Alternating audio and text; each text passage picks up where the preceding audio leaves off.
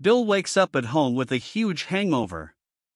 He forces himself to open his eyes, and the first thing he sees is a couple of aspirins and a glass of water on the side table. He sits down and sees his clothing in front of him, all clean and pressed.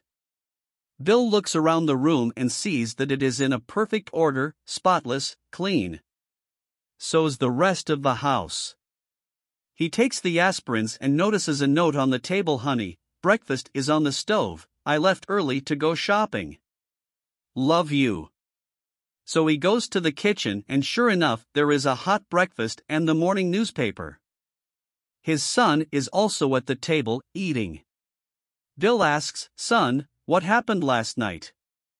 His son says, "Well, you came home after 3 a.m., drunk and delirious. Broke some furniture, puked in the hallway, and gave yourself a black eye when you stumbled into the door." Confused, Bill asks, "So, why is everything in order and so clean, and breakfast is on the table waiting for me?" His son replies, "Oh, that. Mom dragged you to the bedroom, and when she tried to take your pants off you said, 'Lady, leave me alone, I'm married.'"